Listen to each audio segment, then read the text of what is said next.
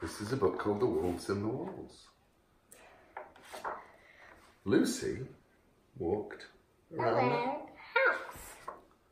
Inside the house, everything was quiet. Her mother was putting homemade jam into pots. Her father was out at his job. Playing a tuba. Her brother was in the living room. With video games. Lucy heard... just like in Paddington.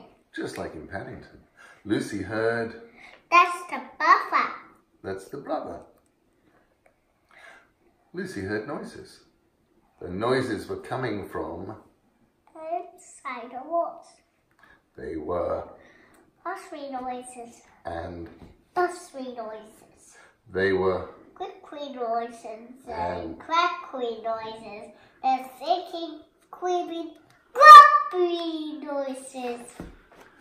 Lucy knew what kinds of things make noises like that in the walls of big old houses, and she went and told her mother.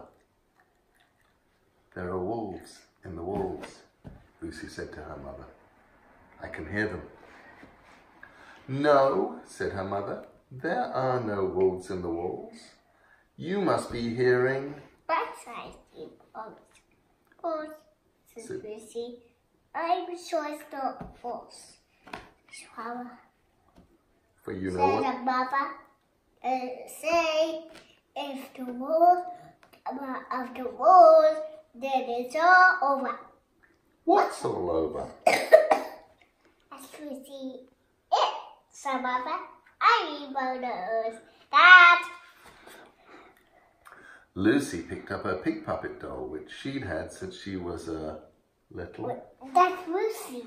Little baby. I don't think it sounds like mice, she said to her pig puppet.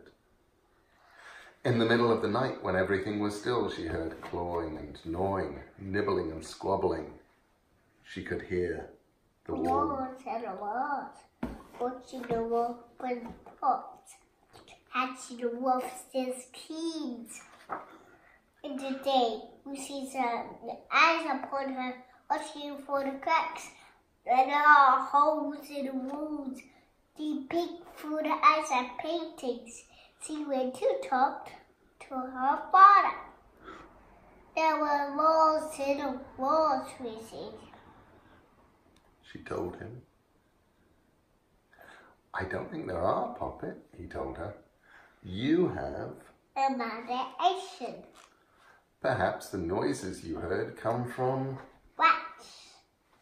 Sometimes you get rats in big old houses like this. Wolves, said Lucy.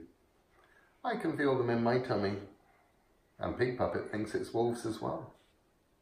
Well, you can tell your puppet, began her father. And then he said, why am I asking you to tell her anything? She's just a puppet.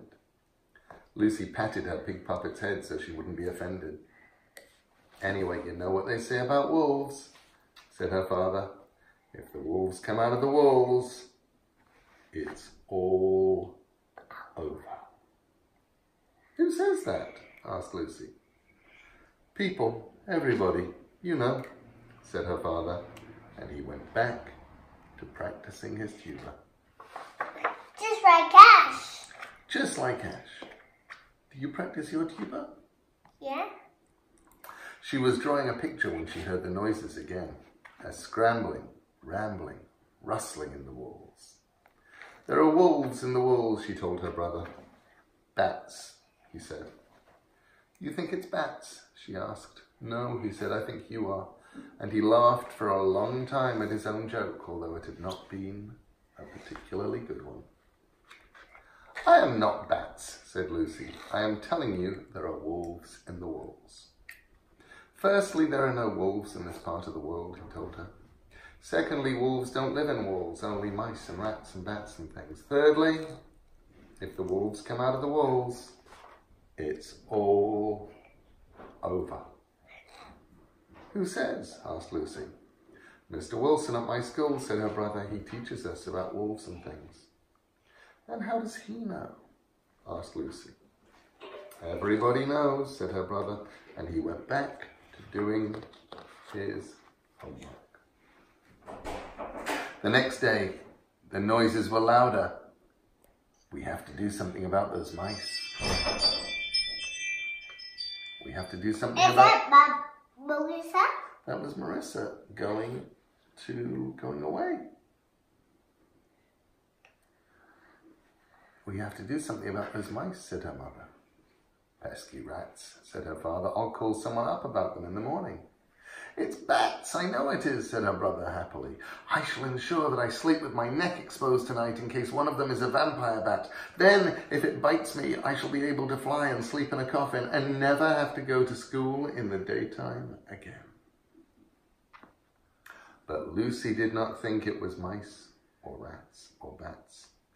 She shook her head at this sad display of ignorance. Then she cleaned her teeth and she kissed her mother and father and she took herself off to bed. The old house made no noises that night. I don't like it, Lucy told her pig puppet. It's too quiet. But soon enough she closed her eyes and she was fast asleep. In the middle of the night there was a howling and a yowling, a bumping and a thumping, and...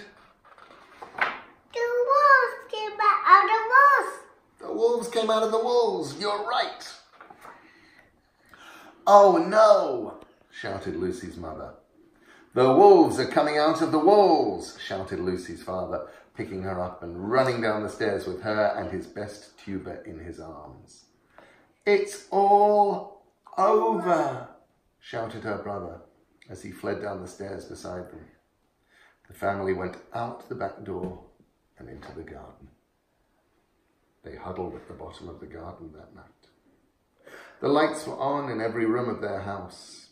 Back in the house, they knew the wolves were watching their television and eating the food from the family's pantry and dancing wolfish dances up the stairs and down again. We should go and live in the Arctic Circle, said Lucy's father, where the houses are made with walls of ice and snow and there's nothing but polar bears and seals for hundreds of miles. When the wolves come out of the walls, there's nothing else you can do. Humph, said Lucy. We must go and live in the Sahara Desert, said her mother, where the walls are coloured tent silks that flap in the hot wind and there's nothing but camels and desert foxes for thousands of miles. Blear, said Lucy. I think we should go and live in outer space, said her brother.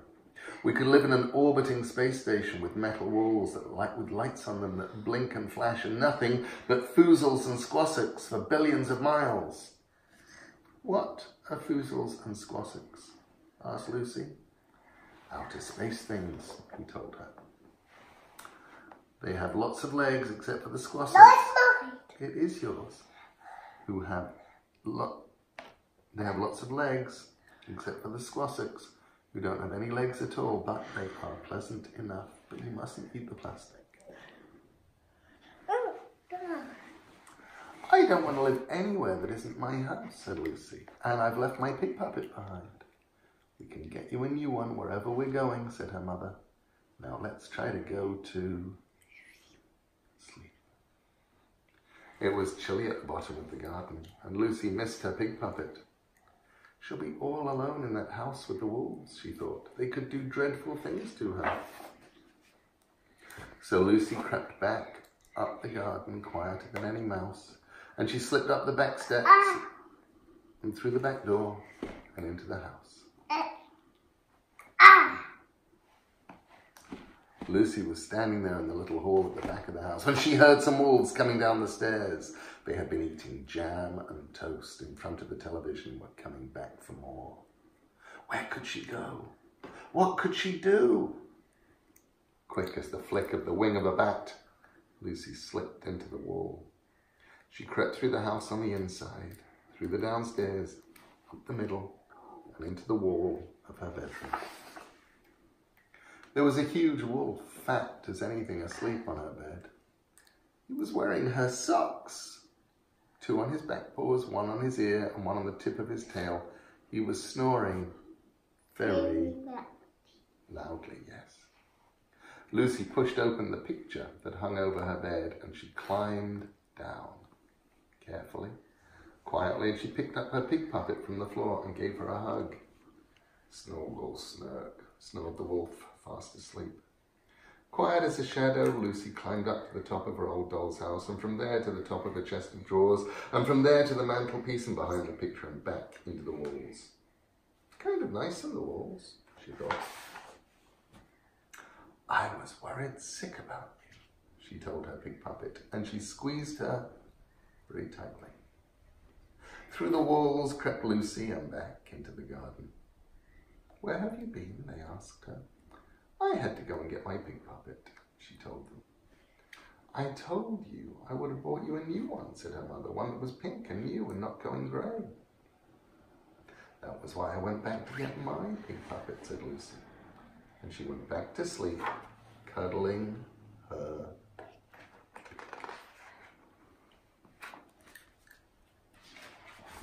The next morning, Lucy's mother went to work and Lucy's brother went to school, and Lucy and her father sat down at the bottom of the garden. He practiced his tuba and read travel brochures. We could go and live on a desert island, her father told them all that evening, over a dinner of hamburgers and French fries and little apple pies with astonishingly hot middles, which Lucy's mother had brought for them when she got back from work. We could live in a grass hut with grass walls on an island in the middle of the sea with nothing but goats on the island and nothing but fishes in the sea.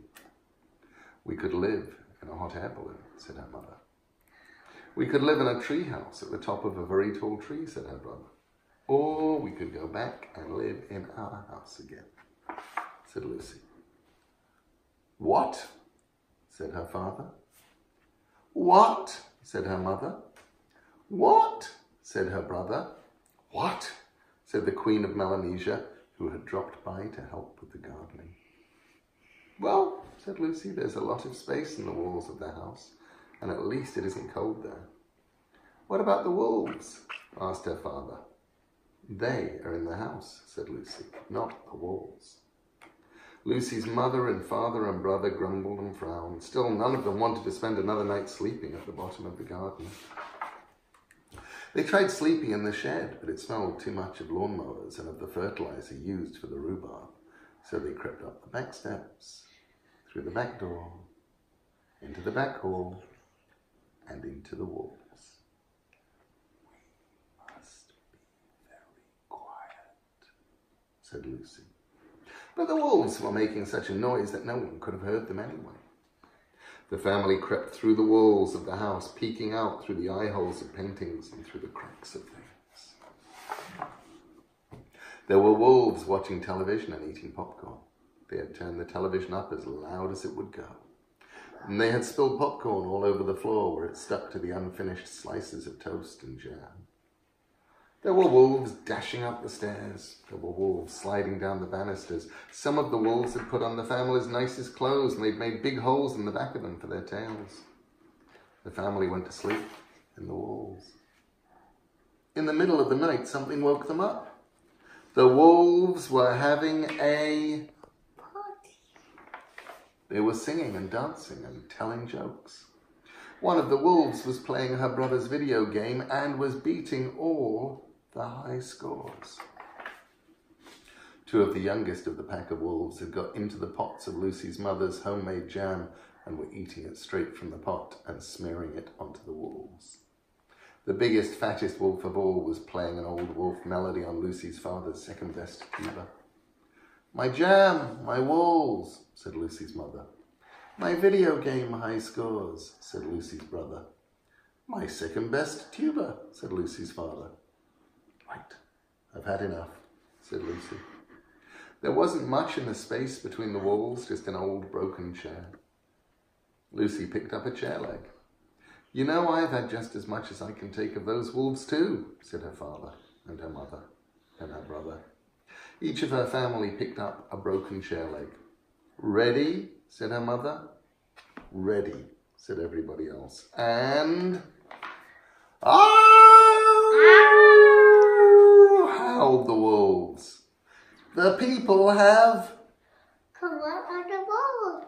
And when the people come out of the walls, shouted the biggest, fattest wolf, flinging aside the tuba. It's... Oh. Round and around they ran, gathering up their most treasured possessions. Flee, they shouted. Flee, flee, flee. For once the people come out of the walls... It's all over. Down the stairs went the wolves, scurrying and hurrying and tumbling over each other in their hurry to get out of the house and get away. Whose idea was this anyway? Moaned one of the wolves.